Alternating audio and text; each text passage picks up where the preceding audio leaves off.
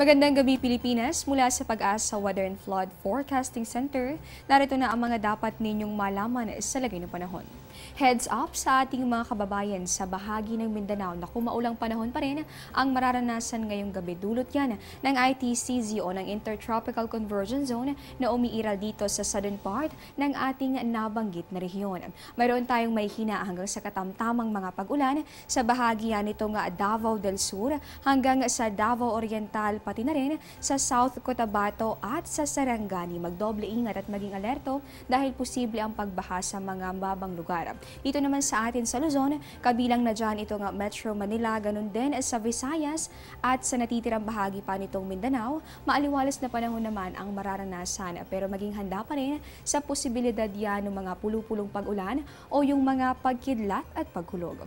Diyan lamang kayo, magbabalik pa ang Panahon TV. Teng, ang package. Ma'am, sabi ng Air 21 on the road na. Ano, Teng? Ang package? Ma'am, sabi ng Air 21 na receive na. Okay. Very good.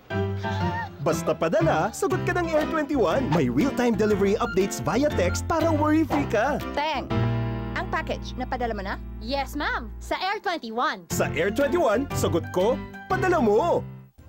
Sa gitna ng mga hamon sa pagkukommute this week o mga deadlines sa opisina at paaralan, ang magandang balita ay weekend na naman. At ang udyat niyan ay ang pagsikat ni Haring Araw. Ang sunrise natin along Metro Manila, ganap yang 5:27 ng umaga bukas. Lulubog naman si Haring Araw, 27 minuto makalipas ang alas 6 ng gabi.